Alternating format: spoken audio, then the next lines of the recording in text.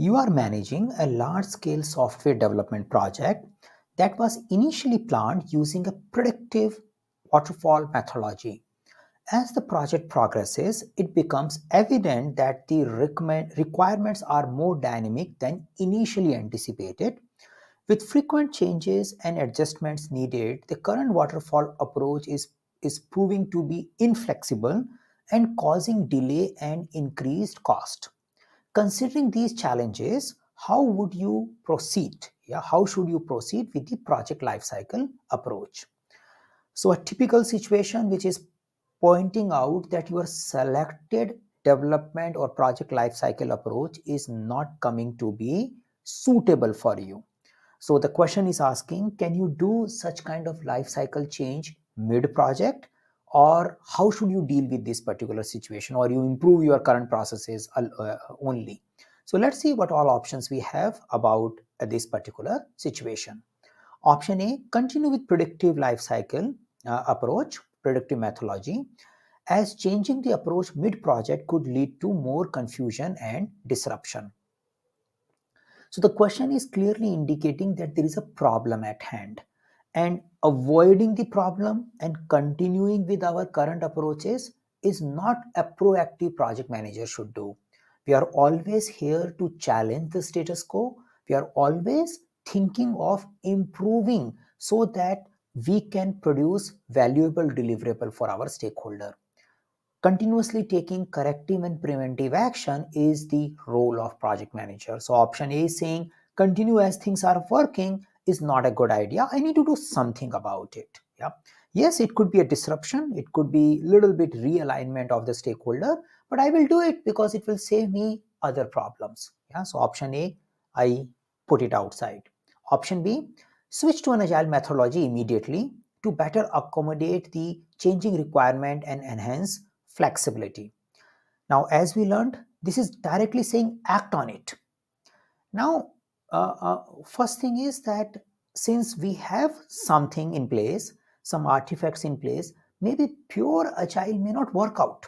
Yeah, and directly saying that this thing is not working, let's go for agile, is not a good idea. As we learned, we do analysis, we look at project parameter, we work with the stakeholders, and after facilitating conversation, we should be making the decision. So this option is directly making me act. So I get little suspicious. Let's see if I can get a better option here.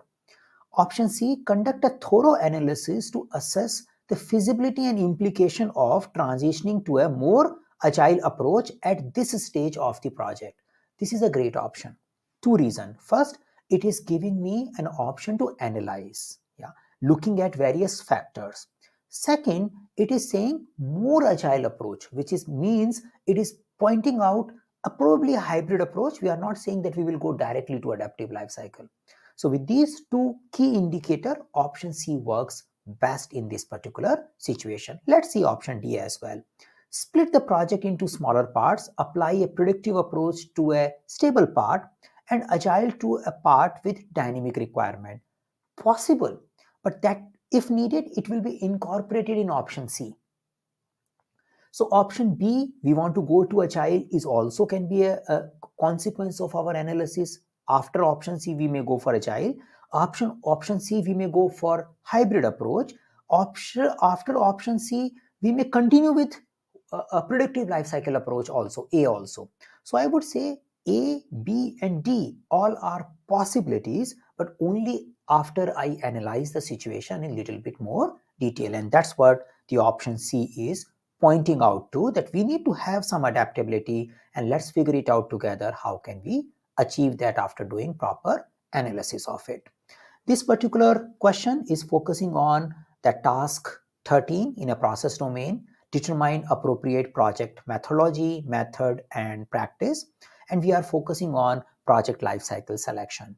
Some of you may be working with the understanding that project lifecycle we select only in the beginning and we can't change it. That is not a right thing to assume.